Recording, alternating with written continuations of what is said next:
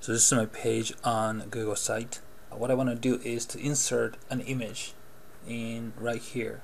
So let's switch it to editing mode. To do that, go up here and click on edit page.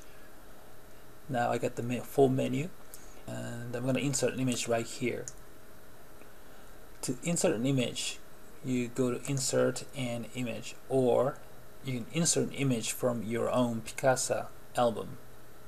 What I'm going to show you is, what if you found a really nice photo on the web page? You do a Google search and you find a really nice picture you want to insert into your Google site page.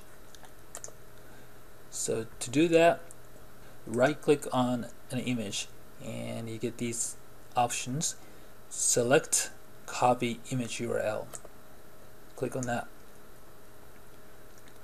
Now the image URL, the web address of the image has been copied onto a clipboard.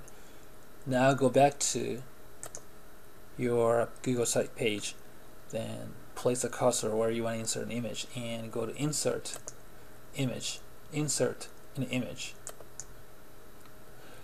Instead of clicking on here, what you want to do is actually web address. Choose this, paste the image URL you just copied,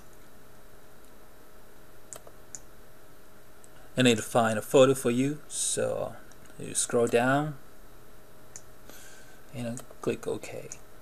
Now it's been just inserted. Another thing you can do is click on the image. You can change the sizes.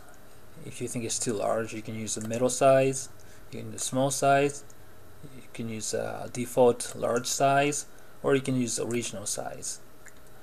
And you can also change the alignment, text wrap on, text wrap off. Then if you're satisfied with it, then go up here and save.